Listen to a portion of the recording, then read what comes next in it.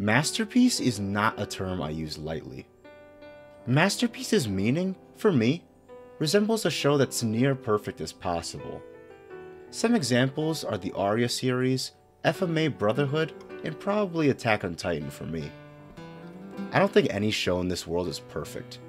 There are flaws in everything made by people, because people aren't perfect. If people made perfection all the time, then things would be at too high of a standard. With that being said, I do believe that Ashita No Joe is a masterpiece, despite it having some flaws. Now, Ashita No Joe is one of those shows that isn't licensed. It's very old, and it's kinda hard to find. It didn't even get a good fan translation until quite recently in the States, so this masterpiece didn't reach the appeal it had in Japan. I can't count how many times I've seen Ashita No Joe referenced in anime. There's even a spiritual successor to Ashita No Joe called Megalobox that many people enjoyed. But how did I like Ashita No Joe? I loved it.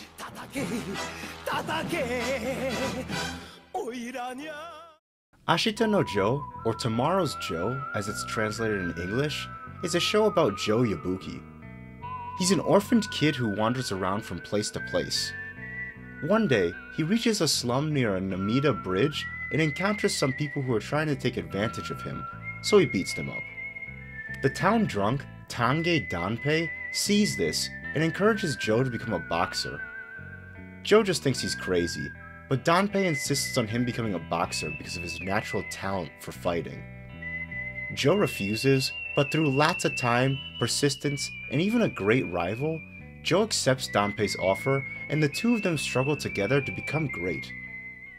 Sounds like your average sports anime, but like I've said in the past, sports anime usually come down to either shonen sports drama where we learn detailed info about the sport while we see the character grow within the sport, or a character drama where the sport is secondary to the character's growing. Character drama is where Ashita No Joe stands. Joe Yabuki is a great character. As a kid who was orphaned and had to become his own parent, there was lots in his life to get mad and upset about. So Joe starts off as an extremely arrogant and rude character.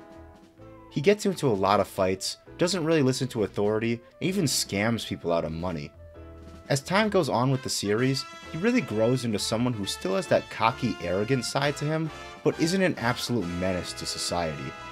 Not to say he completely reforms and becomes perfect, but he becomes a way better person than before, and that's what I love to see in these shows.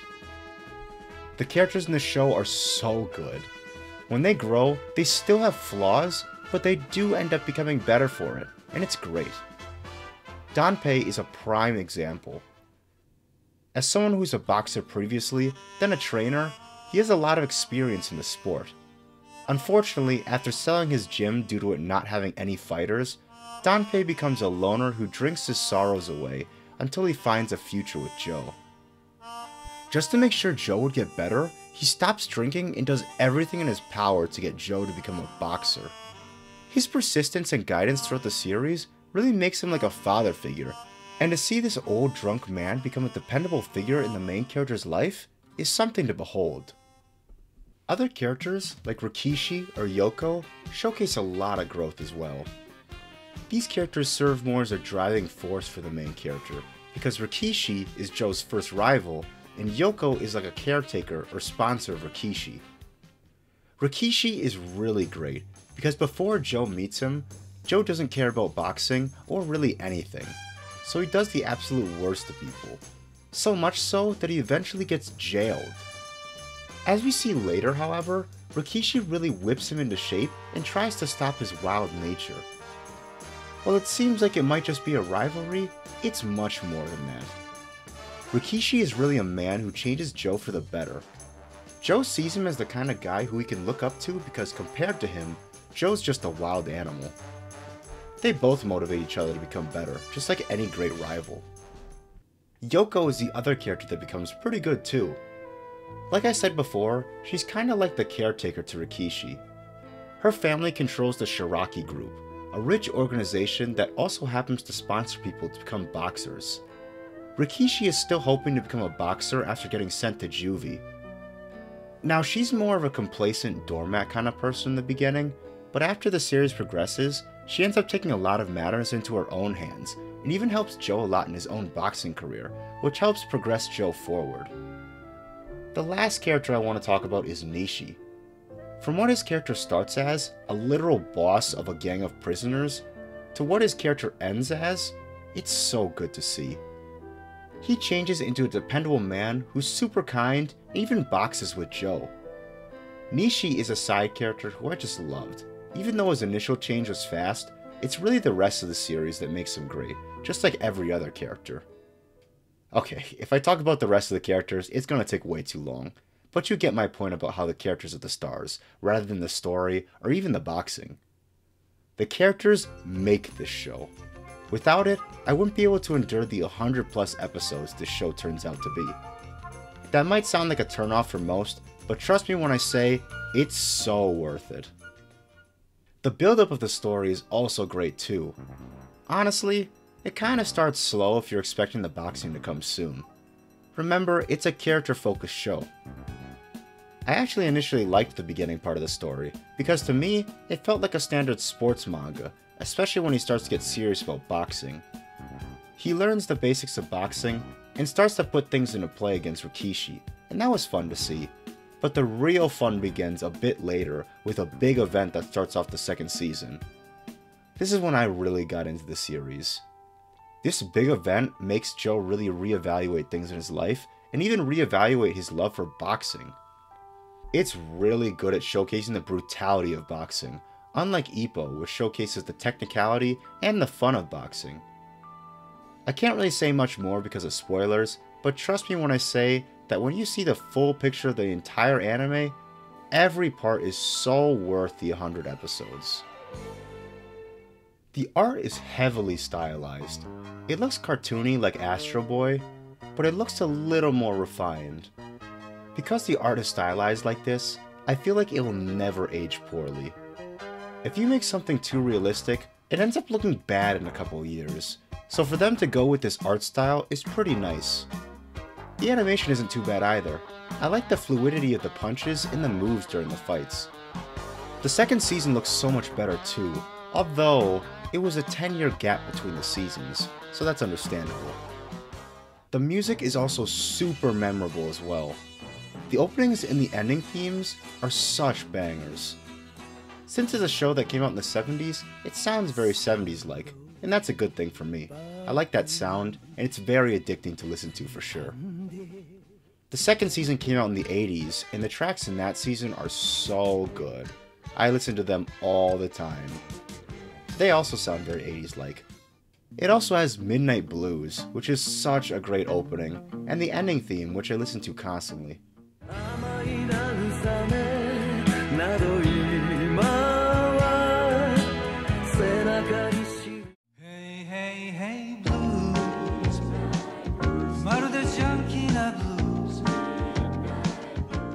Now that I've talked about all the things I've enjoyed about this show, let's discuss the things I didn't really enjoy.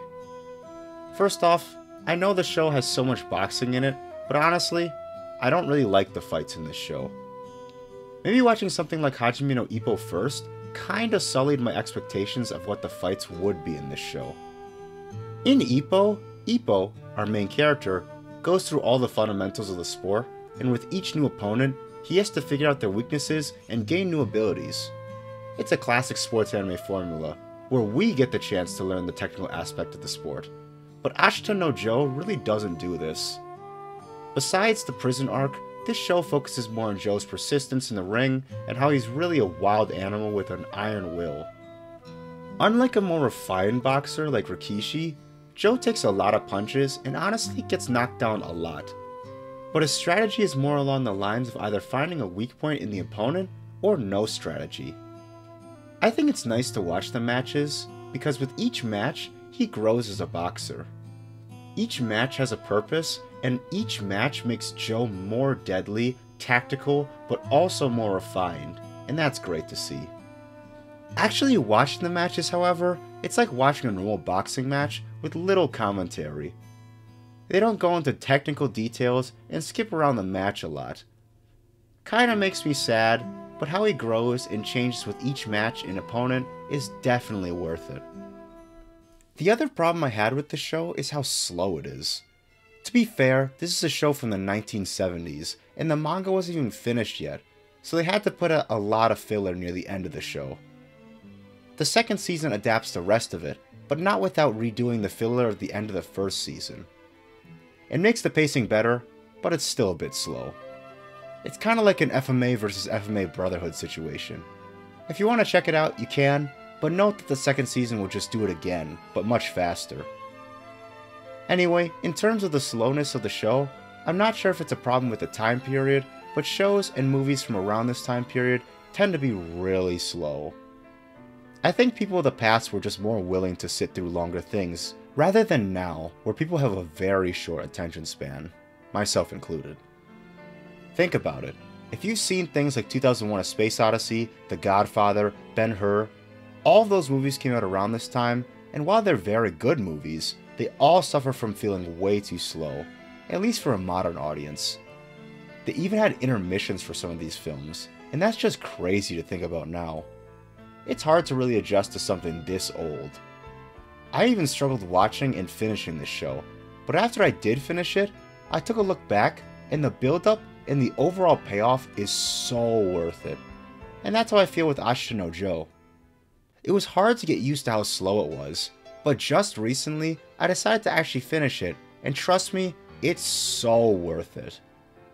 After I finished the show, I was honestly so stunned. I wanted more.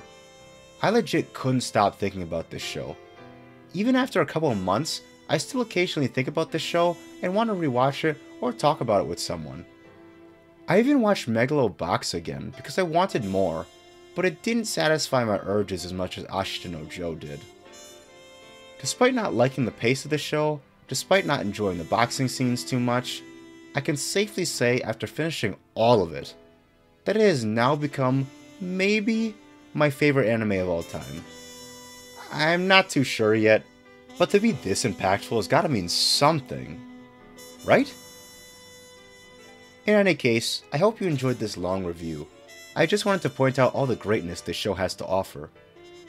Like I said before, this show isn't licensed, so if you can find it somewhere out there, I highly recommend it. Don't forget to like, comment, and subscribe so we can get this to a wider audience.